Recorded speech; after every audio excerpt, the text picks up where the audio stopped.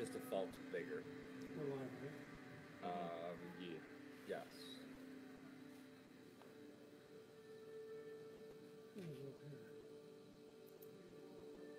Yes. Now we are. I don't want to do that yet, though. Well, you can't. It'll be looped. We'll be hearing an echo. Speaking of. Oh, yeah. Be hearing us talk. Who knows? I don't know if I'm dead or me, but.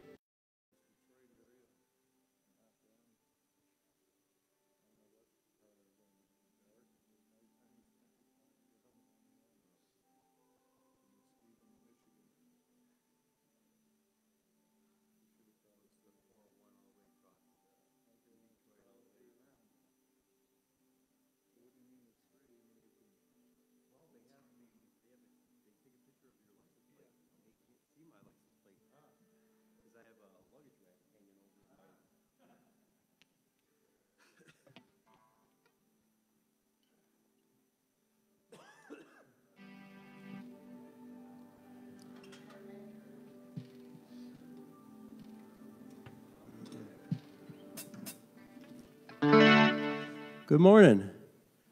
Let's all stand as we sing our first song, Everything That Has Breath.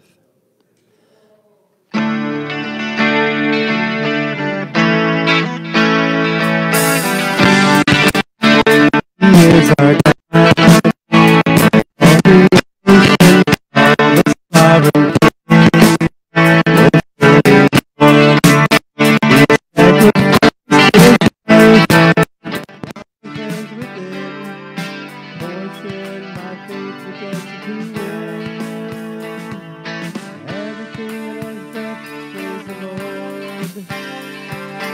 everything that's in me, praise the Lord.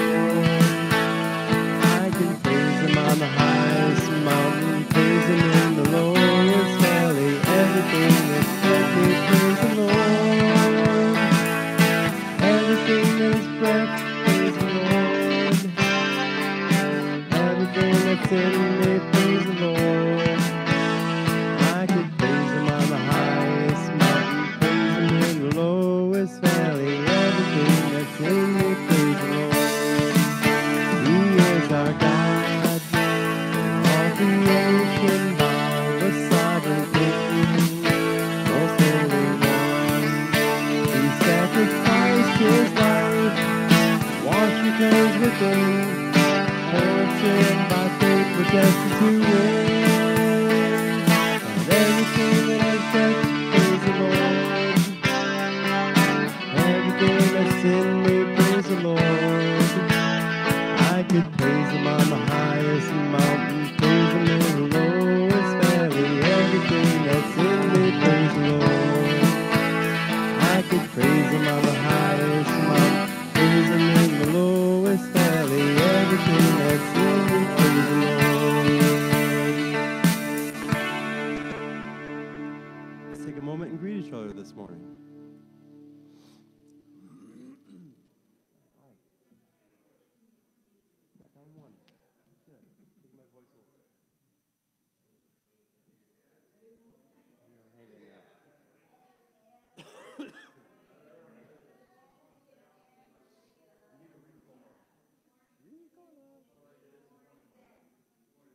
Morning, Andy.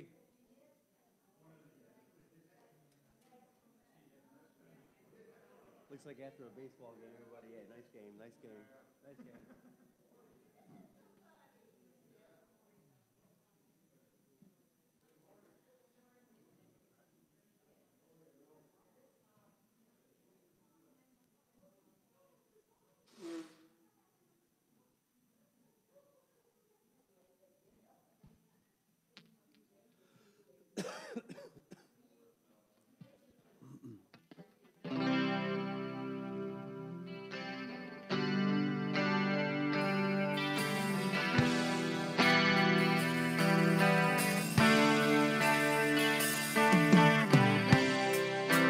Everyone needs compassion, love that's never failing. When mercy fall on me, Everyone needs forgiveness, the kindness of a Savior, the hope of nations.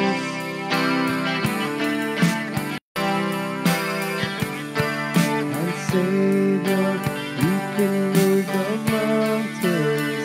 My God is mighty to save. He is mighty to save forever.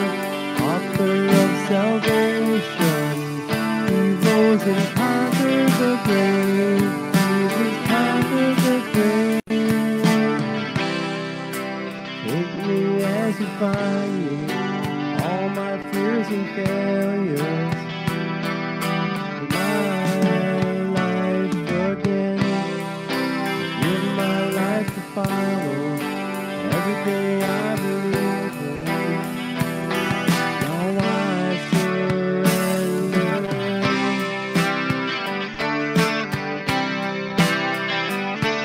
And Savior, you can move the mountains. My God is mighty to save. He is mighty to save forever.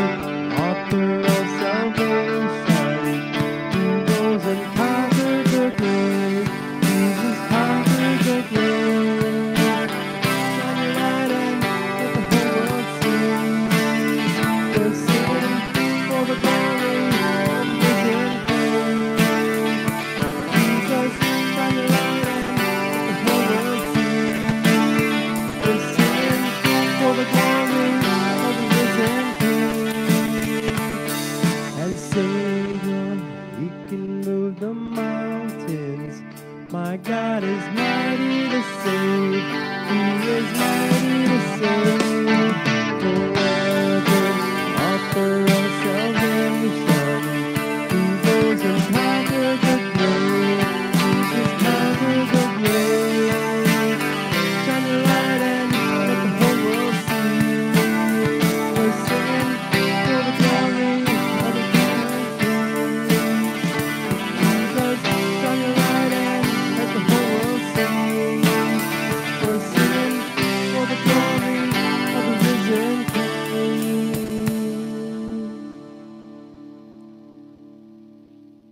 Let's all stand for our prayer chorus. Surrender.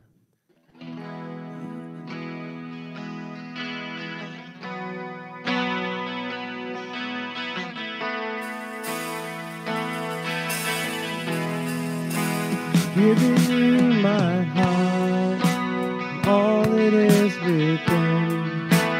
Lay it all down for the sake of you, my King. Giving you my dreams, laying down my rights. Giving up my pride for the promise of new life. And I surrender all to you, all to you. And I surrender all to you, all to you. Singing you this song, waiting at the cross. All the world holds near, I count it all as lost. Forsaken knowing you, the glory of your name. Know the lasting joy, you're sharing in your pain. And I surrender all to you, all to you. And I surrender all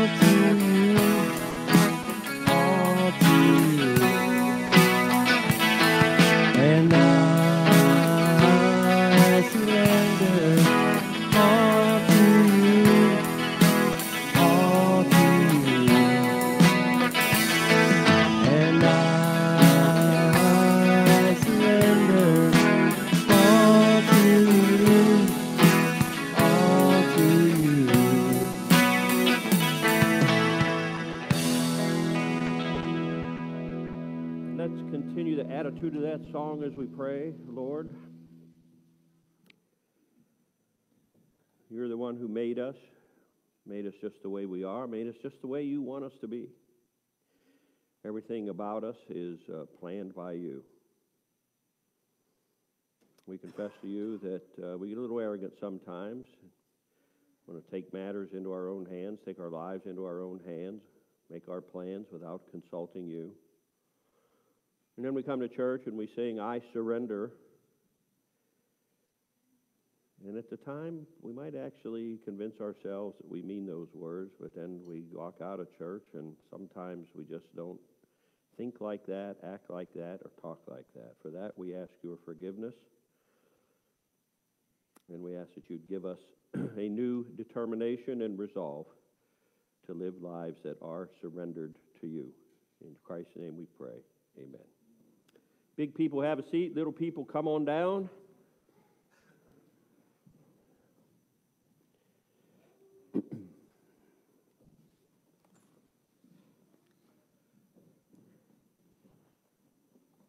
How are you today?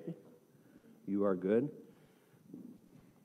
Hey, you guys almost got matching coats, it looks like. Wow, that's pretty cool. And matching pants, sort of. No, you don't? Oh, okay, I'm sorry. I'm old. My eyes are feeble. How are you? You know what that is? What is that? That's a chair. What's it for? Sitting in it, okay. Have you ever sat in this chair? No. You sat in this chair? No, I don't think you have. Here comes Charles. Charles, have you ever sat in this chair? No, I don't think so. Do you think it would hold you if you sat in it? Yeah, would it fall apart? If you sat in that chair, would it fall down? Do you think it would last? Would it hold you up? Probably. You think it would hold me? You do? You think I should try it? Yeah? What if it falls apart and breaks? What if I fall down? Tell you what, does this make any sense at all if I said to you, I believe that chair will hold me, but I'm not going to sit in it? No, that doesn't make any sense because I don't really believe it, do I? Unless I try it. Okay, are you ready? Would any of you want to get underneath the chair when I sit on it, just in case it breaks and falls, so you could catch me? You don't want... You believe the chair will hold me, but you don't want to get under there just in case it breaks. Anybody? You would? You would? Okay, how about if you do this? Just sit down and stick your leg under there. All right, stick your leg under there. Okay. All right, are you ready? Now, if the chair breaks, you're going to get a broken foot. Okay? You know how much I weigh? You want to guess? You want to get? And about how many people think I weigh 500 pounds? 400 pounds? 300 pounds? 200 pounds? I weigh the exact same amount that Jerome Bettis weighed when he played for the Pittsburgh Steelers. You know how much that is? 221. Okay? 221. He was built a little different than me, and he was a little taller. But okay, are you ready? Are you scared? Are you going to pull your foot out? Are you sure? Are you good? Let's have a round of applause. Thank you. Go ahead. You can have a seat. Do you know what this is called when you do something like this? This is called faith. That's when you believe in something and you actually prove it. And that's what God wants us to do with Him. To have faith in Him and believe Him and give Him a try. Okay? It did not broke. No, it did not broke. There you go, sweetie. Let's say a prayer, and then you can go downstairs. Okay, ready? Let's say a prayer. Thank you, Lord, that when we put our faith in you, you never disappoint us. Amen. Okay, and go right down the middle aisle with Miss Mary, right over that way. While everybody else looks at the screen.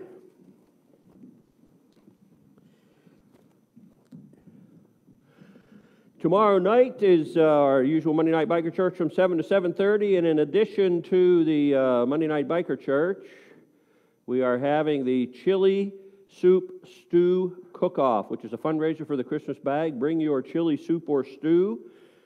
Please have it here by 6 o'clock, and voting and tasting will go on right through church until 8 p.m. People will vote with their dollars, and whoever gets the most votes or most dollars gets to keep all that money that is in the bag, and the rest of it goes to the Christmas bag. The official board meeting is Thursday night at 6. If that applies to you, we hope to see you there. And February 23rd here at TFMC is our ladies' meeting from 11 to 1, Fashioning Women for Christ. That is next Saturday, actually.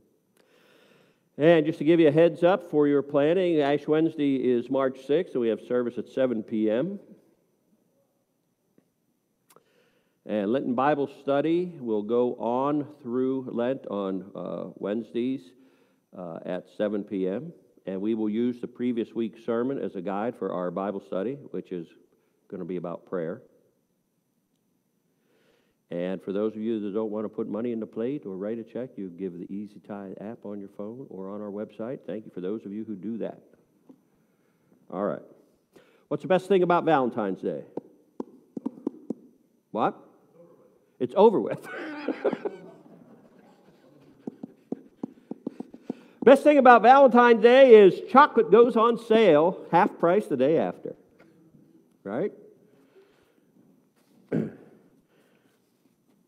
Mary and I have been married, it'll be 41 years this year. So things that you do when you're young, you don't do the same thing as when you got over 40 years in together. And so it used to be, candy and flowers and things. And this year, she came to me and she said, I just want you to know, I don't want any flowers or candy for Valentine's Day.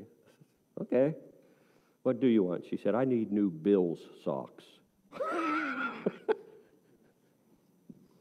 Amazon.com, smile Amazon.com. So I went on there and ordered her a couple pairs of Bill's socks.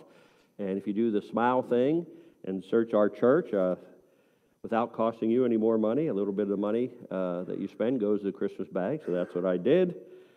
And they arrived yesterday, a little bit late, but exactly what she wanted. So I have a question for you. We've been going through 1 Corinthians 13 the last few weeks. We're going to finish it up today.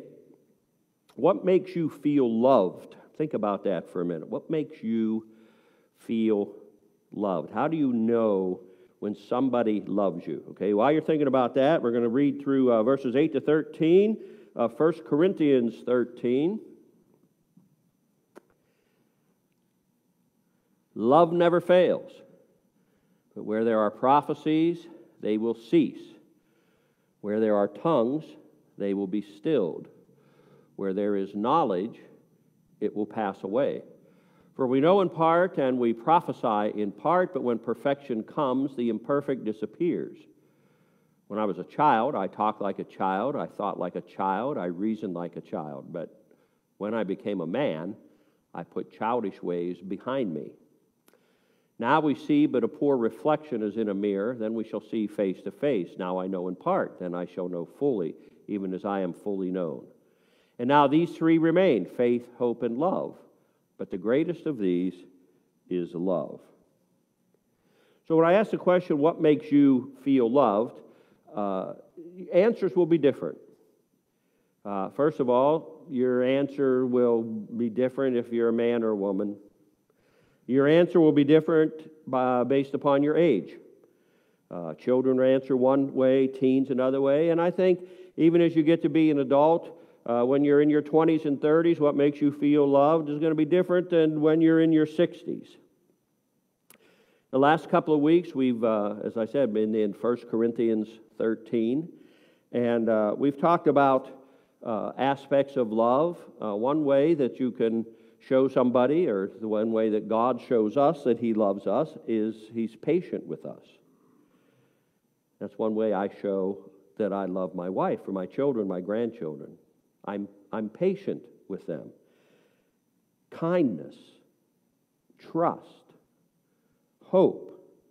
Those are just a few of the ways that love is shown. You can't really love somebody and not trust them, right? I love you, but I just don't trust you. That doesn't work. Those two things cannot go together.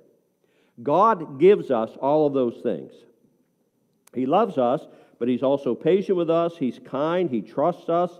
He has hope for us. He offers those things to us. And we've also seen that love is above gifts that are mentioned in 1 Corinthians 13, and love is above knowledge, and love is above faith. It's more important. You would say it's supreme above all of those things. But why do you suppose God measures our lives according to the way we love and how we love?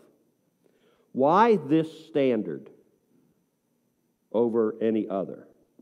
Why not faith? Doesn't it make a lot of sense that God would measure our lives by how much faith we have? I mean, in Hebrews 11, it says, without faith, it's impossible to please Him.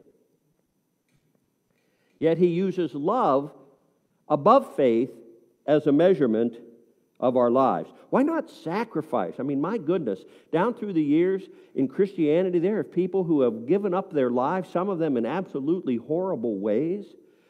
But if you remember from last week, he says, even if I give my body, one of the versions says, even if I give my body to be burned, but have not love, it doesn't matter. So why do you suppose God uses love? Why not spiritual gifts? I mean, my goodness, the spiritual gifts that can be used to bring other people to Jesus and to glorify Him and honor Him. But He says, no. Love is the main thing I'm going to use to measure your life. And He gives a reason. These other things are temporary. Spiritual gifts are temporary. Love is permanent. He compares love, which never fails, with prophecy, tongues, and knowledge. And He says, all these things will pass away. They're all temporary. They're not going to be around after this life anymore. Now, as I talked about the last couple of weeks, the Corinthians overvalued these other things. They overvalued prophecy and tongues and knowledge, and they were lacking in love. Prophecy and tongues and knowledge were all supernatural gifts from God. But he says, without love, these things are useless. They're all temporary. Love will never end. These will. And they're also partial. They're not complete, but he says love is complete. His love is complete for us, and His expectation is, and this is where things get difficult, is that our love for Him and for others also be complete. And I got to admit to you, wow, I need help with this. I have not attained yet the kind of love that I ought to have for God and I ought to have for others. I need help. And I'm going to tell you this, you probably already know it, you're probably already thinking it as I say it. You're sitting there thinking, yeah, you know what, me too. Me too. We all need that help. None of us loves as we should. But just because we fall short is no reason to give up trying. You know, that's I've heard that a lot over the last 40-plus years of people who are trying to live for the Lord, and they might fail somewhere, they might mess up, and they'll say, oh, I might as well just quit. I might as well just give up. Why? Why quit? Why give up? Why not confess and receive forgiveness and make things right and move on and keep trying and keep working towards what He wants you to be? That's what He wants us to do. Our goal, our aim, our quest should be to love as Jesus loves us. Love God and love others. And as we mature spiritually, we'll get closer to that.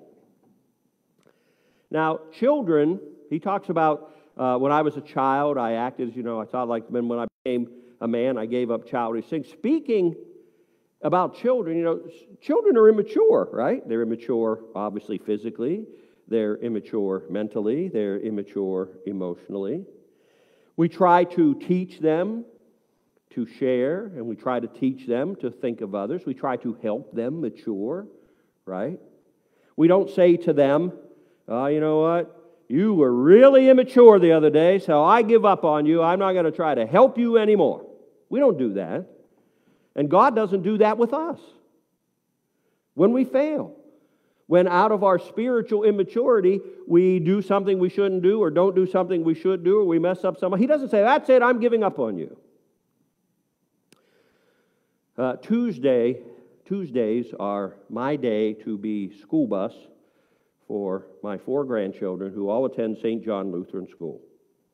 Okay, on Tuesdays, I'm out at the school, and I wait in the lobby as Julian and Jaron, who are in preschool, they come down, and then we have a 15-minute wait till Ashton and Payson come down, and then we all get in my truck, and sometimes we go various places, especially when the weather's nice for a little bit, but it's my job to get them home. And this past Tuesday, I said to them, let's go to the store and buy something for Grandma for Valentine's Day. Now, she had told me she did not want any candy from me, but she did not tell me she did not want any candy from the grandchildren. And so we went to Walgreens up there on Payne Avenue, okay, by Bishop Gibbons. And I had Ashlyn, who's 9, and Payson, who's 6, and Julian, who's 4, and Jaron, who's 3. First of all, I don't want to take the 4 of them into a store very often. Okay. No, we're going down this aisle, over here, come here, over here, okay. So anyway, we got into the card aisle, and we're looking at some cards, and I was shocked that there wasn't a single card that said, Happy Valentine's Day, Grandma. I mean, there wasn't even a section for them, and nothing for Happy Valentine's Day, Grandpa. Okay, I wasn't looking for one for me, but there just wasn't any. There was, everything else you could have met. So anyway, as I'm trying to keep them kind of, there, they all recognize the letter G. So even the little ones that can't read, I said, just look for the letter G, okay? So we ended up buying, we found a card, but all of a sudden I heard this. Look at this. And I turned my head, and I could see the boys just going right around the corner. And I went around, and there was a whole display of cars and trucks. Grandpa, can we have a car? Can we have a truck? I said, no, we're here to get something for Grandma. Next thing I know, so it was just one thing after another of, can we have this, except for Ashlyn. This is my point I'm making on maturity. Before I said anything, she said, boys, we're not here to get something for us. We're here to get something for Grandma. Now, I have to tell you, in one way, I was not at all surprised because I've seen stuff like this from her before. But here's the difference between 9, 6, 4, and 3. Already the maturity level was, we're not here, we're here for Grandma. We're not here for ourselves. I wasn't mad at a 3-year-old for wanting a truck when they're looking for something for Grandma, or a 4-year-old, or even a 6-year-old. Okay? When I told the boys, no, we're not getting any cars or trucks, Payson did this. Okay. Julian did this. But Grandpa, I want one. I want one. We'll talk to Mommy and Daddy about that. And Jaron did this. What do you expect? What do you expect? Now think about that in relation to when you ask God for something and He says no. What is your reaction? Okay. Or, I want it. That'll be an indication to your maturity level. Right? Mature people can accept no for an answer. The thing is, there are some people who never grow up spiritually and they never grow up emotionally. They're like children forever. How many of you ever bought Carter's clothes? Carter's? Okay. Do you remember the theme behind Carter's? if they could just stay little till their garters grow out. My oldest niece wore a pair of Holly Hobby Feedy pajamas. Her little sister wore them. Aaron wore them. Jonathan wore them. And Mary Beth wore them. 5 kids, and the Feedy part still was not worn out. There's a 10-year difference between Melissa, who wore them first, and Mary Beth, who wore them last. We think that in our mind, right? If they could just stay little till their garters wear out, but we don't really want our kids to stay immature. We don't really want them to stay little. What we really want, and our goal as parents, is for them to grow up, right? Become mature adults, become contributing members of society, become people who love and serve the Lord, and move out, right? And have their own place that you can go and visit. And they can fix dinner for you, right? That's what we want. And God wants the same thing for us. He wants us to grow up. He wants us to mature. It's not realistic to think about your children staying little till their garters wear out. I used to read a story to my kids, and I've seen it, and had a chance to read it to my grandchildren.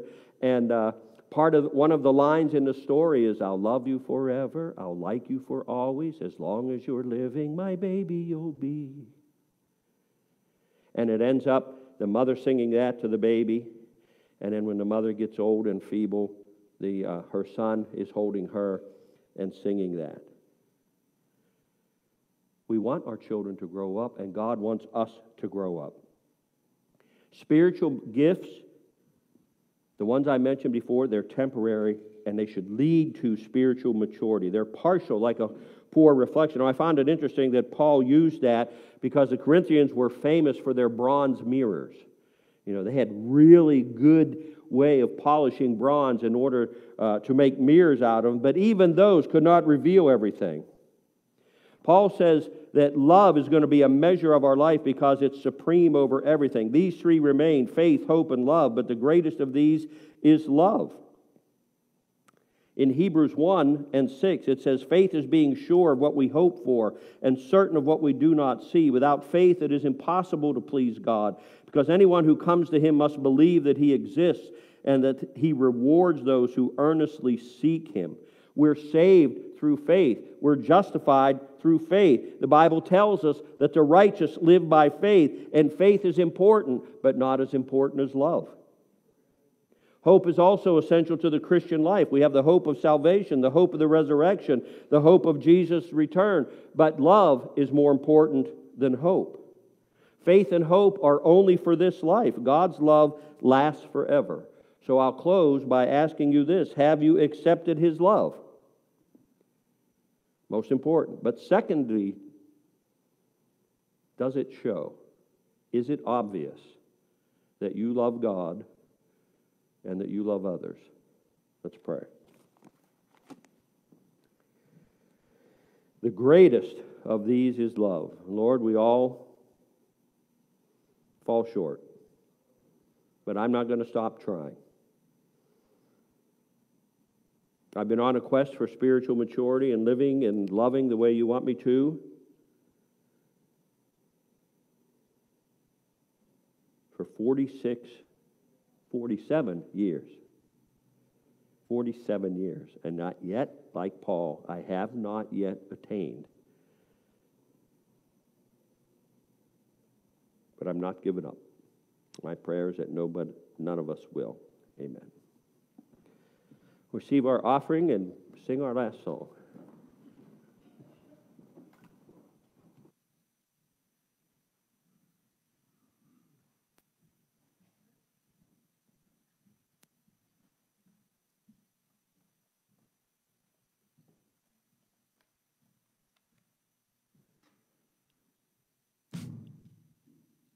Let's all stand as we sing our last song, The Only Name.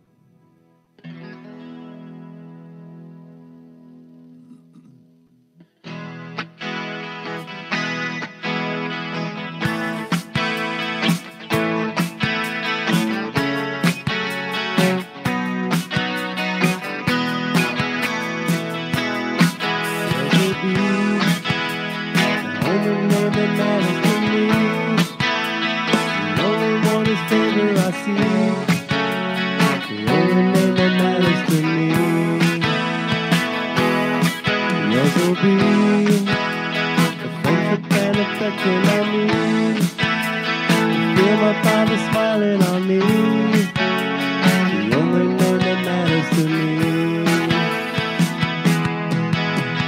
Yours is the name that saved me.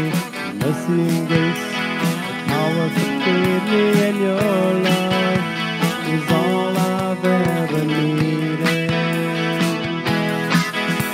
When I wake up in the land of glory with the saints, I will tell my story. There will be one name that I proclaim.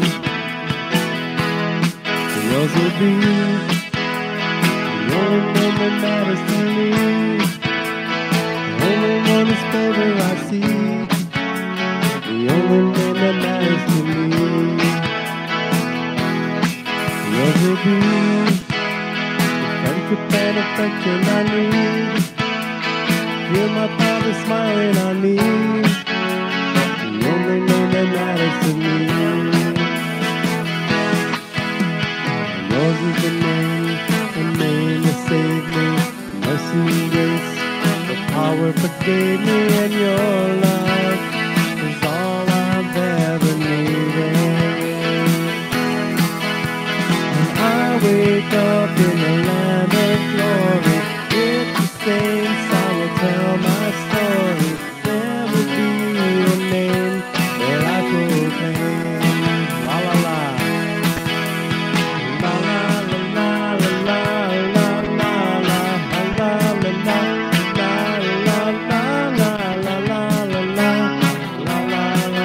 la la. One more time. La la la la la la la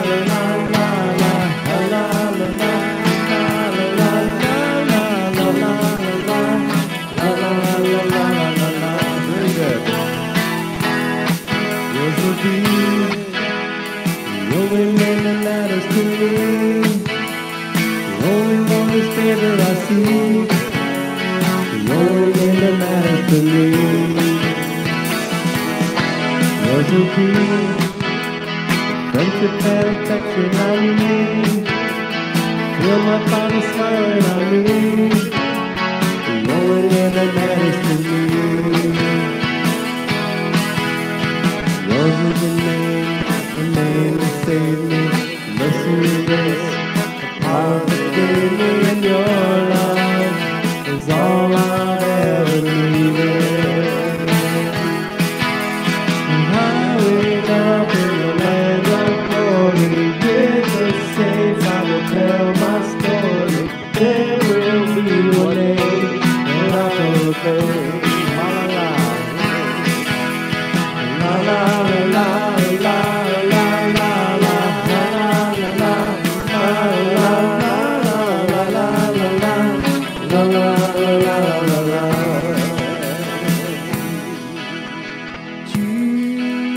Jesus, Jesus, Jesus, just that name. Jesus, Jesus, Jesus, just that name. Okay, I didn't tell you the end of the story. How many of you, by raising your hand, think I ended up buying the cars and the trucks for the boys? Wow, none of you? Well, you raise your hand? Oh, you're right, I didn't. Let me tell you what did happen, though. We got over into the candy aisle because, like I said, Grandma did not say the grandchildren couldn't buy her candy, and Payson was the first one to notice. He said, "Look, there's a heart," because Mary likes peanut butter cups. "There's a heart with peanut butter in it, Grandpa." I said, "So we got that." "Can I have a pack of gum?" "Sure." "Julian, can I have Tic Tacs?" "Yep." "Jaron, there's nothing here that I like." Ashton walked down the end of the aisle, grabbed a Kinder Egg. If you don't know what those are, they're little candy things with some kind of toy. "Here, Jaron, you like these." took that. So yeah, we can do that. Ashton, do you want something? Nope. We didn't come here for me.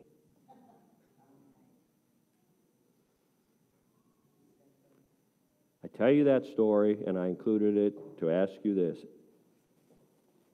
Is it evident that you're maturing in Christ? It's evident to me that she's maturing emotionally. Is it evident that you're maturing spiritually? I hope it is. God bless. Stay for Sunday school. We have a Bible study for adults, Sunday school for everybody else. I wake up in the land of snow.